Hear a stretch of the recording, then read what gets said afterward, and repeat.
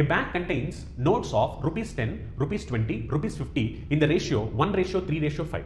If the total value of money in the bag is rupees 1920, find the number of rupees 20 note. So we need to know how many 20 rupees note are there. Very simple. 10 rupee, if you observe, 1 part, 20 rupee, 3 part, 50 rupee, 5 part. Yes or no? Now just multiply. If you multiply, this will be 10x plus 20 into 3, that is 60x plus 50 into 5, that is 250x. Yes. Now this is equal to how much money total? 1920. Yes. When you add this, total will be 320x is equal to 1920. Yes. From this we can say x value will be how much? 0, 0 gets cancelled. X value will be how much? X value will be 6. Yes or no?